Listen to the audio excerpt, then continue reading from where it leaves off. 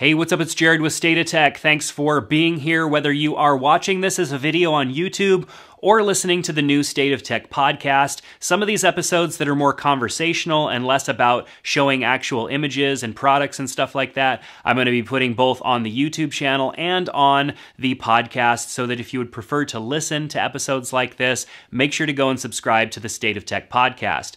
But digital well-being or screen time, these topics of us utilizing our devices less and tracking our activity on them, has become a major talking point of overall health and whatnot in the past few years now. And so I wanted to talk about whether or not these are actually helping us and how to utilize them in this talk today. So let's talk about what they are first: screen time or digital well-being. They are a tracker within your device that shows you your usage based on different categories, such as things that are using in your phone, of course, whether it's screen on time or specific applications, the amount of time that we're spending in these different areas utilizing our devices in different ways.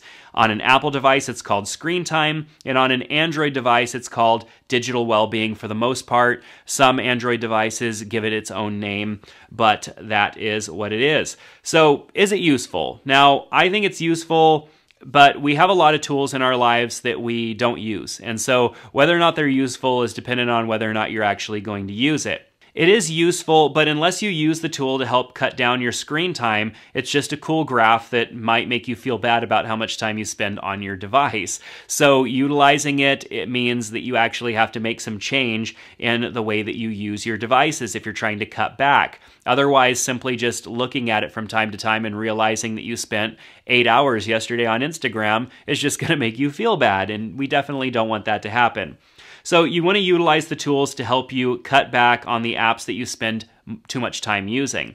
Of course, we utilize our screens for a lot of different things. We check our email, we do research, we make phone calls, text messages, all of that stuff, but there are definitely apps that we probably spend too much time in. I know for me, I watch too many YouTube videos, and sometimes I scroll Instagram for a bit too long. So I like to limit that, and tools like this make it easy for me to see just how much time I allowed to spend on those things that I want to cut back on.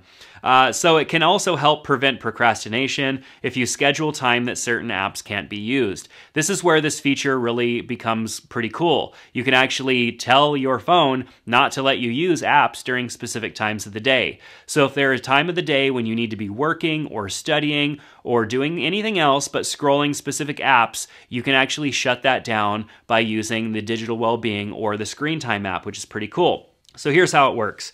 It tracks your usage and gives you insight into how you're using your phone and for how long, which is great. That's kind of your baseline information there. It gives you total screen time. It also breaks apps into categories like social media, which is a good one to track because we can easily spend too much time in social media. So it breaks it up into app categories, and then of course the amount of time that you spend in each app. And so even in those app categories, there may be some crossover. Like under social media, you might have Facebook and Instagram, but you also have LinkedIn. And when you're on LinkedIn trying to connect with other business professionals or whatnot, that can also count towards your social media time. So you also want to be able to track that stuff on a per app basis. And it offers you tools to help you use your device less or more wisely, which is pretty cool. We talked about one of those already.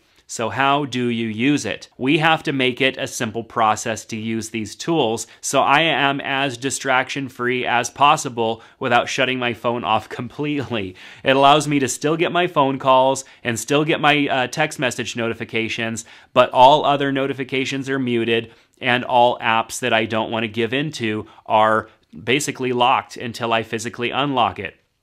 Of course, I can unlock it and undo all of those things, but if I set my phone down and it isn't, the screen isn't coming on, there aren't reminders, there aren't things that are popping up that typically would get me to jump into an app that I want to avoid, the process is definitely much easier, and it's much easier to avoid giving into those things. I also use it to manage my kids' devices, so they are basically deactivated except for the time that my wife and I want to allow them to use their devices.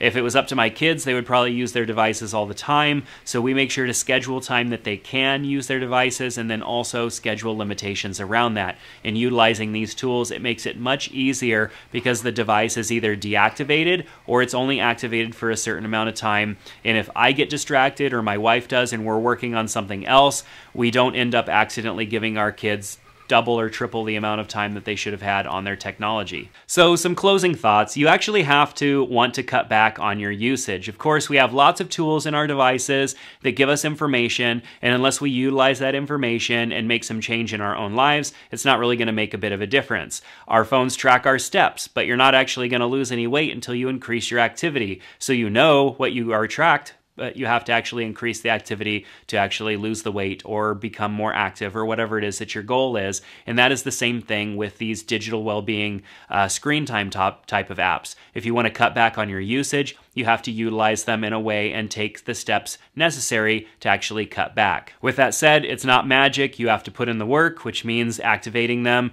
utilizing them, and tracking yourself and checking in and making sure that you are actually cutting back, or giving yourself a little bit of a reprimand if you don't cut back, and making sure that you are working towards limiting your screen time activity. Self-awareness is a huge part of that. Of course, if you are not aware of your activity in the first place, you're not going to realize that you have a problem. You're just going to see the results of overusing your devices in your own life. Now, I definitely track a lot of my life utilizing Notion. I've talked about that a lot on my personal YouTube channel and how I use the app Notion to track my activity and usage in the different things that I'm trying to track and pay attention to in my life. So definitely check out those videos if you are interested. But that's going to do it for this episode. Thank you so much for being here, whether you're listening to the podcast or watching on YouTube. Thanks for being here. Click that subscribe button on YouTube or the podcast or both so you can be notified when we put out new content. Of course, not everything that's on the YouTube channel will be on the podcast,